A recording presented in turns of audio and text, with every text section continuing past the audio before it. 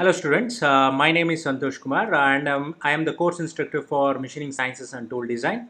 So we are in module number 1, that is metal cutting theory and dynamometry. So in this video we will discuss topic Ernst and Merchant's model.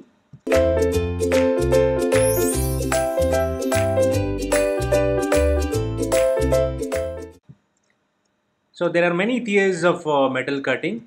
These include a relationship between three parameters, that is shear angle, rake angle and angle of friction. One of the most popular theory is Ernst-Merchant's theory, because they are the first to provide a complete analysis resulting in so-called shear angle solution. So in their analysis, they make certain assumptions. They have made certain assumptions, that is, they consider a chip as a rigid body held in equilibrium under the action of forces. There is one more assumptions which they have made, that is, they consider the whole resultant of tool force is transmitted across the tool chip interface and there is no force transmitting onto the tool, that is onto the tool edge or a flank.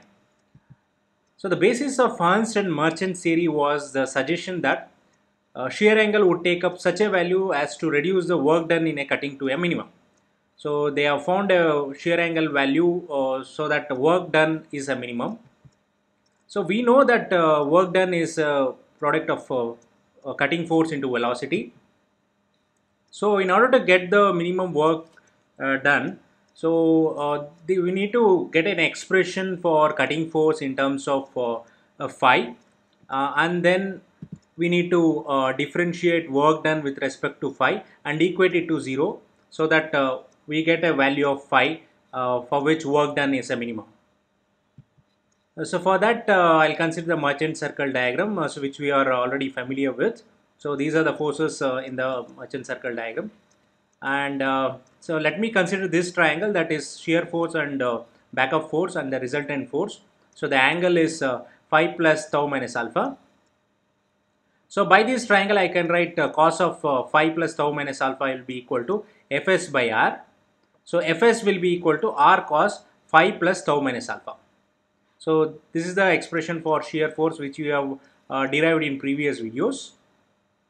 We'll consider one more triangle here now.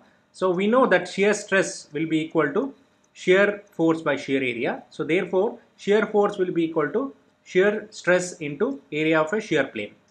So instead of AS, I can write it as AC by sin phi. So by this sketch, you can see this is the area of the chip. So I can write instead of AS, AC by sin phi.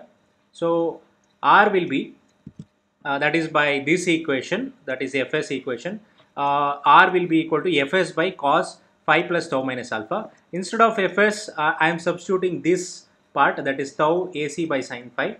So this is Fs part, so I'll just represent this, so this is Fs, okay, by cos phi plus tau minus alpha. And by the triangle, we know that this is tau minus alpha. So cos of tau minus alpha will be equal to adjacent by hypotenuse, that is Fc by R. Therefore, Fc will be equal to R cos tau minus alpha.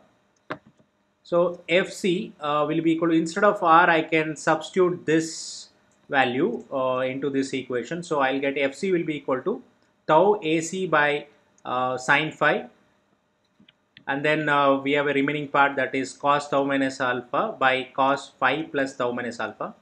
So I got the equation for Fc now. So I'll call this as equation number 1.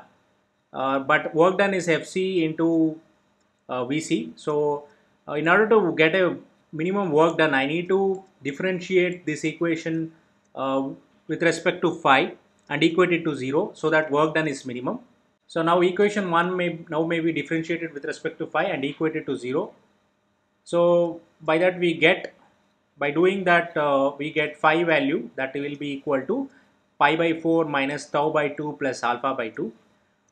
In different textbooks they use different notation for tau, instead of, that is angle of friction. For angle of friction they use beta, and then for rake angle, in some set of textbooks they use gamma. So you need to be careful about the notations which they have used. So we are using this notation, that is phi will be equal to pi by 4 minus tau by 2 plus alpha by 2.